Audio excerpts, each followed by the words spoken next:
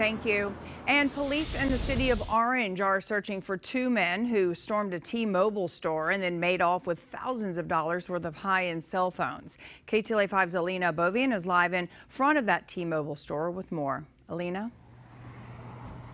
Lou, good morning. According to the employee that works here, he says they can almost predict when these smash and grabs will happen because it coincides with the release of a brand new iPhone. Now, to answer your question, they got away with about $4,000 worth of merchandise.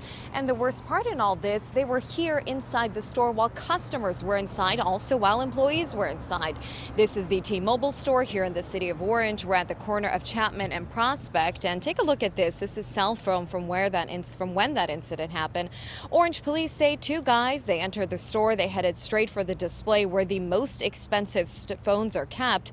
It's possible these guys have been here before to scout the store. One guy is wearing a black hoodie with some jeans on. The other one is wearing black shorts and a black sweater. They ripped the phones, ran off the display cases, and ran out the store. They went straight towards the iPhone display and then started yanking on our iPhone demos. They knocked down our whole iPhone display, so that got damaged.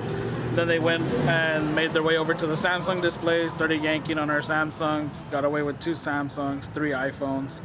Then they made their way out of the store, ran right towards their getaway vehicle. Now, unfortunately, we don't have a description of the getaway vehicle and also the description of the two guys. It's pretty vague, but if you know anything, you're urged to contact the Orange Police Department. Reporting live in Orange, I'm Alina Bovian, KTLA 5 News. All right, thank you, Alina.